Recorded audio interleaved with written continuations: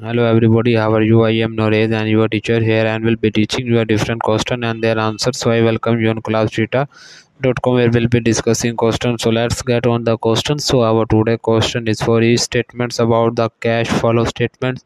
Select true or false. One if show a business access liability and equity. Option two it summarize the cash flowing and it out of business. 3 it divides into three sections: cash flowing in and out of three business. 3 it divided into three sections: operations, investments and financing. 4 it is another stream of income statements of companies that actual counting. The correct answer of the question is 1 false, true 3 true, 4 false. So that the answer of the question. If you are searching any other question, please visit www.classdata.com and find on the search section.